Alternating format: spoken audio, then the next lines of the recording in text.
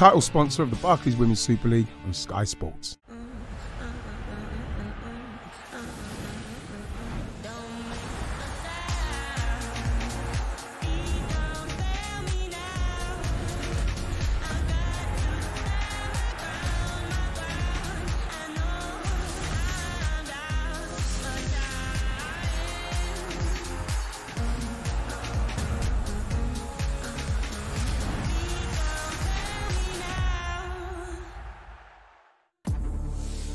The governing body at the time thought it was a sport that was not healthy for females. 50 years, if we weren't banned, we could be further forward than we are now. I know there's more conversation, but I don't really see the change. One of the things I refused to do was fail. For every other female, for every other black female that comes next. Hope has left an incredible legacy.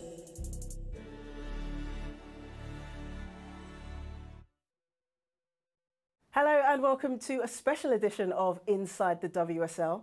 Now, with the league going from strength to strength season by season, this week we want to focus on a trailblazer who helped make that possible. A woman who has fought to revolutionise the women's game in England for more than 2 decades. Hope Powell. Hope, it's such a pleasure to see you. What an intro, Jess. Is that Thank enough? You. Yeah. Yeah? Yeah. You're happy with that? Yeah, 2 decades makes me feel and sound very old. Well, I'm not that old. You're not old. Yeah, you're still young. Age is nothing but a number. But when you think women's football, you can't help but think of the name Hope Powell. Now, many will know you as a manager, a coach, a mentor. But before all of that, you were a player. What was it that first made you fall in love with the sport?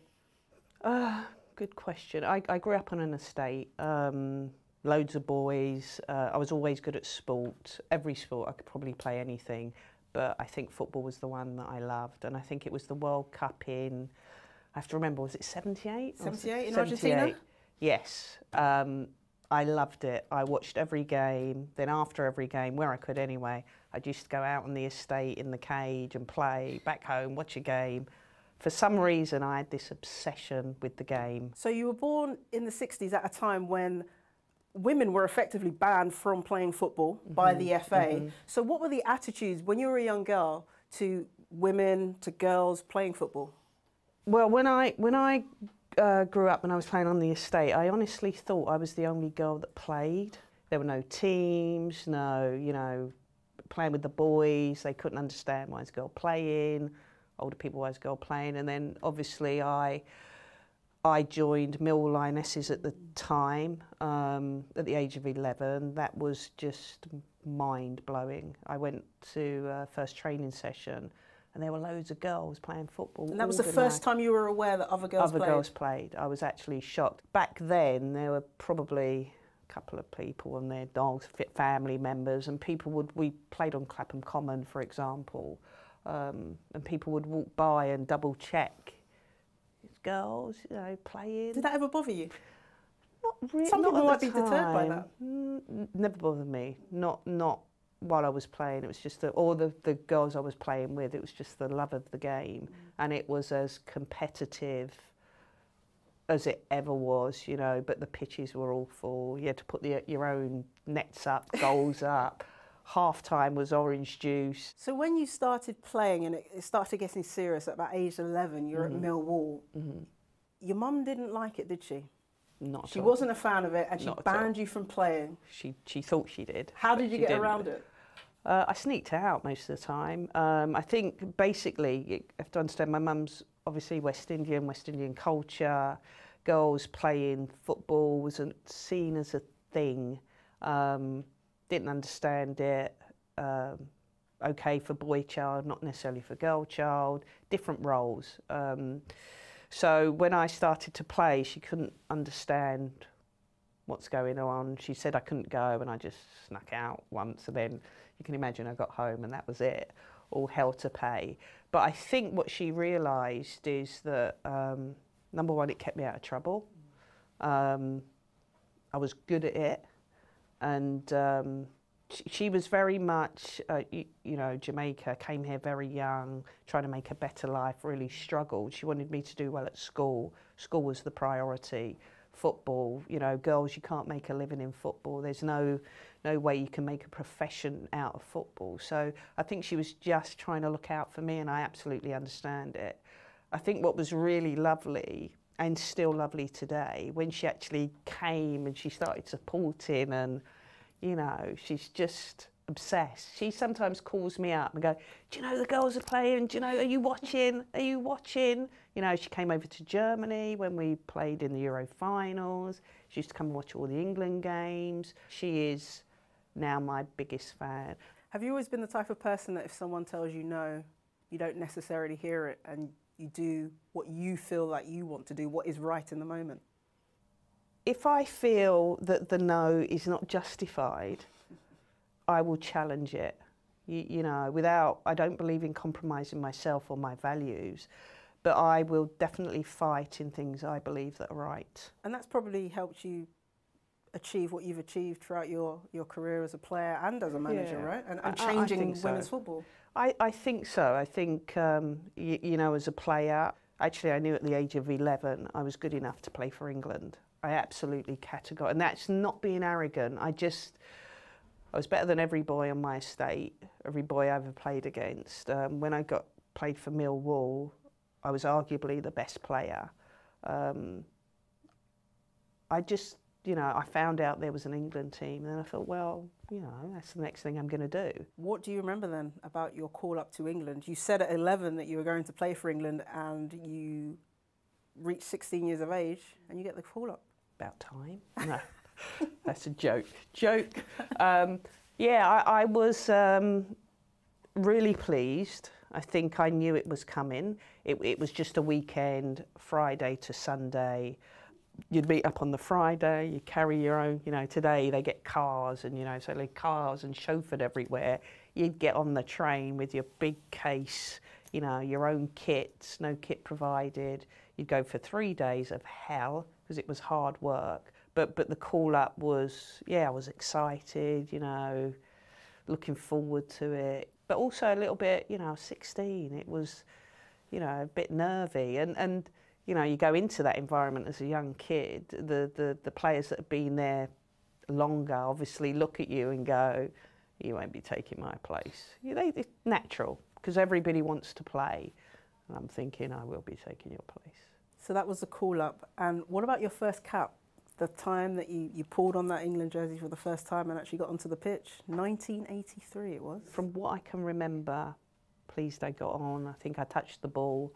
But definitely, I think you recognise the step up is a step up. And I think I came away thinking, I've probably got to do more. You were a young girl realising that you perhaps weren't fit enough or weren't perhaps strong enough to play senior football. So you asked someone to write you a specific fitness programme, right? Yeah. He'll be pleased I mention his name on every interview. So Alan May, who was my coach for Millwall, Right. I think he was ahead of his time. And so I said to him, look, can you just write me a programme so that I can go and do a bit extra? I think back in those days, you only trained 2 nights a week on concrete, by the way. So you're going to school, after school, you're getting on a bus, going training, getting home late, you know, different world. But that's how it was then. And I just thought, I'm not fit enough here to compete with women that are physically stronger, more mature.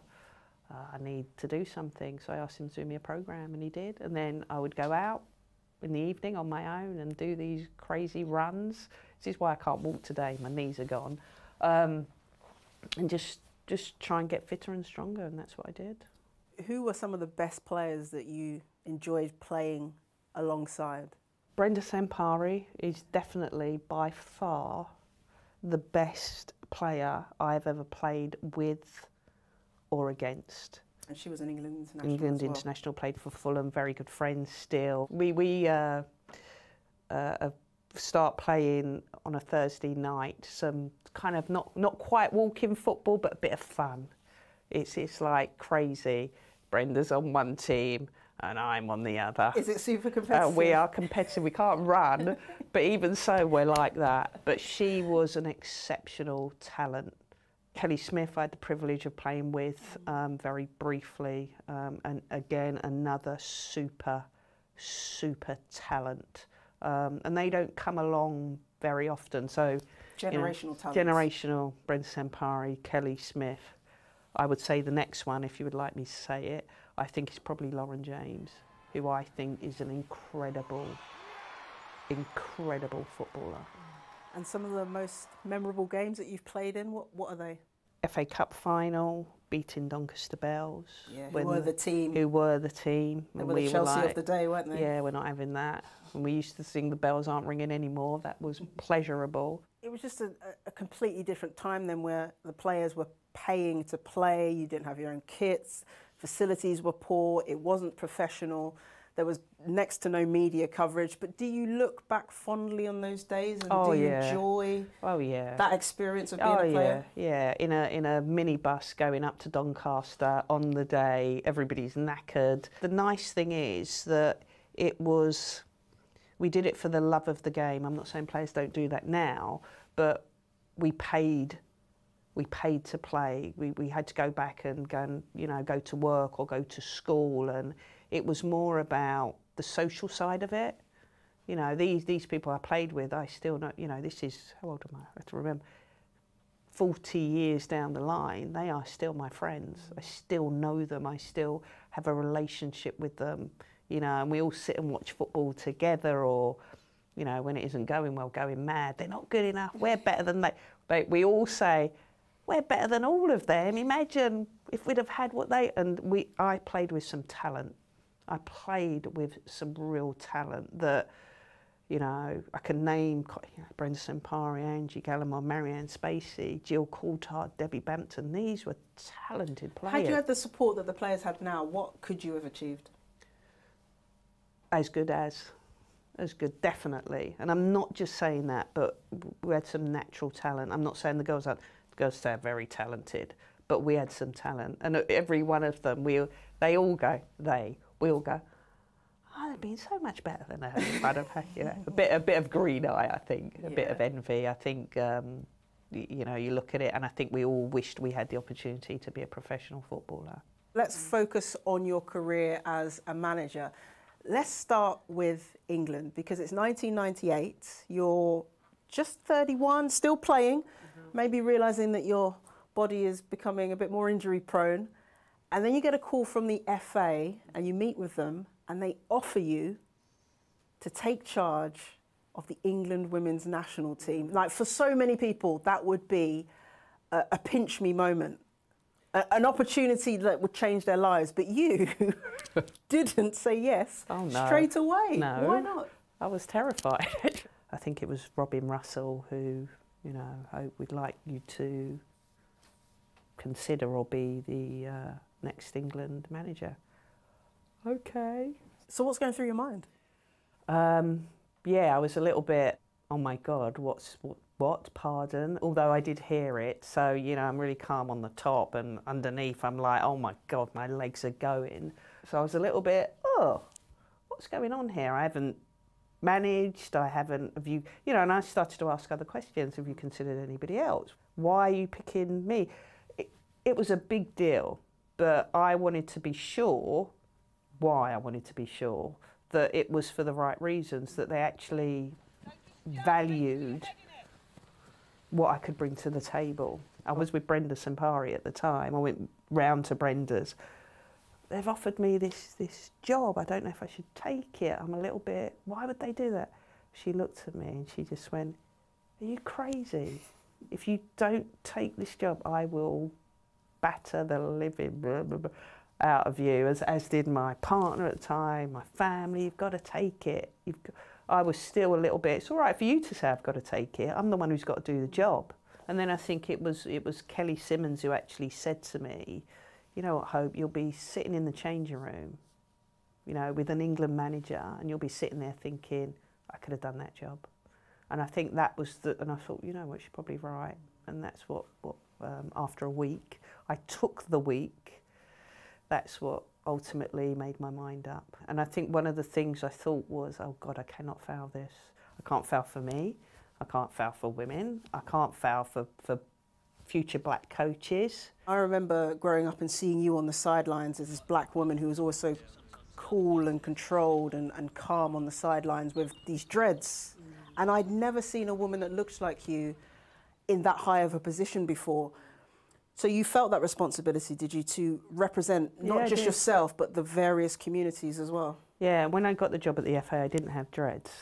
I grew dreads while I was at the FA. For a reason? Yeah, to make a statement. What was that statement? Just that, look, I'm representing black people from everywhere, you know, and you know, I guess I'm a bit militant as well, you know. I just thought, yeah, this would be cool, and I decided to do it. For me, it was a big deal. It was because I knew, you know, I'm being looked at by because everybody thinks they can do a better job than you anyway, whether it's male or female.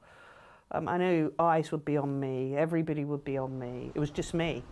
I didn't have an assistant, you know, all these people were part-time, I had nothing. I was given a... So you were overseeing the senior team plus all the age groups that you were trying to build as well, weren't you? So I came in senior team, and then UEFA had just introduced an under 18 or 19 European Championship. We didn't have a team. So I had to put together a team that could go and represent in the European Championship. So I was responsible for that. I had no staff. I was given, you know, I was given a Lancaster Gate, a desk, there you go. I think 15 years I was there, every opportunity I felt we needed something to get better, I would have that conversation, going to the board meetings, we need this, go to Howard, we need this. And it was a real fight, because quite a lot of the time it was a no. When you got the job in 1998, what were your main priorities? What did you single out as the things that most needed to change to make that team better? More games, more contact time with players, playing against teams that could challenge them. I remember we played Norway in a game, a friendly, it might have been a qualifier. One of the world's best teams at the time. Played all the kids and knew we would lose, and we lost 8-0. I think Kate Chapman played, Farah might have played, Kelly definitely played. That kind of generation, they had to play it to appreciate, if they wanted to be the best, you've got some work to do. So I had to take the risk that we were going to get hammered in order for the players and staff and the FA to recognise we need this, and we need this, and we need this. The players need, I think I introduced centralised contracts. I don't think I did introduce centralised contracts, so the players could dedicate more time to training. It was clearly working because England improved, made jumps and strides up the world rankings. And then in 2009, clearly your reputation is becoming quite known because you get linked with a job in the men's game at Grimsby Town. The press are almost certain that you are in line to take over as the manager of this club. News to me. Well, how did that happen? That was news to me. Were you interested? I had no idea, no. I had no conversation for the record with Grimsby, none. I remember it distinctly. I just got out the shower, my dressing gown, BBC News on. Hope Powell's linked to Grimsby, and Hope, if you're watching this show, please can you come into the studio? I thought, it just made me laugh. I'm like, she's been seen, I think it was she's been seen in Grimsby with, I don't know, the chair, the owner. And I was talking to the telly, no, I haven't, because I've been in this hotel preparing for a game. Have you been to Grimsby? No. No disrespect to Grimsby, but Grimsby, England. I'm like, you know, I'm working with the best players in the country, the national team, yeah, doing okay. I'm not, why would I want to go to Grimsby? After 15 years at the top, the England women's national manager, your time with the FA came to an end. When you look back on that time, do you feel as though it was the right time to step away? Or did you feel you had more that you were still able to do with that team, that you could have taken them even further? I didn't step away. They removed me, which is okay. This is the game. Yeah, I thought there was. It was interesting because it was 2013. We didn't do as well as we would have liked, and after that, it was like the next generation are ready. You know, they're ready, and I would have changed things, and would like to have stayed, and thought I still could have added value. But we all know it's football, isn't it? But you got to work with some incredible players during that time. Yeah, some really Who good, were the good players that you most enjoyed coaching? Kelly Smith doesn't understand about coaching. He just doesn't. She's just a player. That's just a waste of time, you know. Couldn't coach her. I think the best players sometimes don't appreciate what they're doing because it's so natural. Brenda Sempari was like it. Kelly Smith was like it. You know, Kelly, have you thought about, what do you mean? You know, and as she got older, obviously that appreciation of coaching, she was just a talent. Kelly, I remember she had a bit of a lack of confidence, would you believe, in her ability. And I just said to Kelly, every time you get the ball, I just want you to dribble. Just dribble with it, just to get her confidence back, and, you know, put a player in front of her with the ball, she's going to go round you. She was such a talent, but quite often didn't realise what she was doing in the moment because it was so natural. Talk to me about that goal celebration in the 2007 World Cup. Where she scored, took her boot off, lifted it up to the crowd and kissed it. Yeah. You didn't like that, did you? No, I saw that and I went wild. Yeah. I loved that celebration. Yeah, but when you're the manager sitting there thinking she's targeted on the pitch anyway, she's had so many injuries, and people were like, I've just said to her, what are you doing? Everybody's going to look and they're going to want to bloody come and foul you, and why would you do that? It was just such a spur of the moment celebration. I'm sure it was. I look back on it and I understand why she did it. At the time, I'm thinking about the next game and people looking at her thinking, oh, you arrogant, we're going to, you know, injure you. And she was just too valuable a player. Farrah Williams definitely was always going to be somebody who would be in the game. You know, I know she's doing punditry now, equally as an exceptional coach. She was addicted to football, but really enjoyable to coach. Karen Carney, enjoyable to coach, came in very young, a talent, probably didn't have an appreciation at that time of how good she was.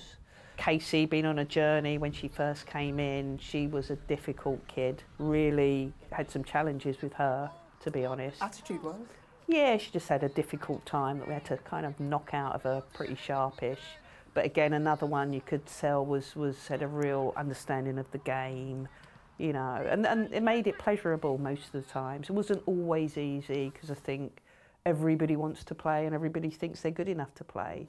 But as a manager, you have a really tough decision and you can only play 11 players. I think it really makes me smile when I see them all doing punditry and speaking so eloquently about the game. And I'm thinking, God, when I coach you, you just didn't have a clue. So it just shows how people develop and mature. And then from leaving the FA in 2013 to becoming Brighton manager in 2017, you know, you established Brighton in the WSL. Yeah, I think so. You know, a team that were well organised and very good defensively. Yeah. And you also oversaw the women's facilities that were rebuilt and everything. But the time came to an end there as well, sadly. Yeah, you felt it was the right time for you? Yeah, I think I took the team as far as I could, and my enjoyment was starting to wane. We didn't have a lot of players, made it very difficult.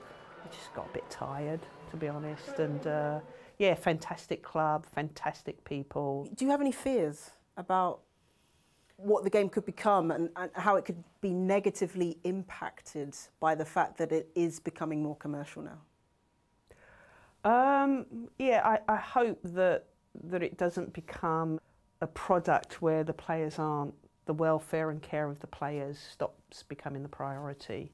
I think the players are the priority. Without the players, we don't get all the other stuff. And their well-being and health should never be compromised due to the commercial deals or the TV coverage or, you know, playing however many games throughout a season and stuff like, you know, some of the challenges the men's game. I think we've got a real opportunity to learn from the men's game and not make those mistakes that the men's game have, you know, the scheduling and the calendar, and, you know, it's quite a challenge in the men's game, I would say. And I hope that doesn't happen in the women's game, and I'm hoping it's sustainable. What's happening, I'm hoping the investment will be there and it's sustainable for a long period of time. What's your proudest achievement? I think I'm proud of all of it, the fact that I've been in the game, I've contributed to the game, and I still feel I can contribute going forward. So I think there's still more to come. So maybe when I've retired, Jess, you can ask me what I'm most proud of. Hope, thank you so much for your time this Thank you. week. Thank you for sharing your story as a player and as a manager for us here on Inside the WSL. It's been great. Thank you for having me.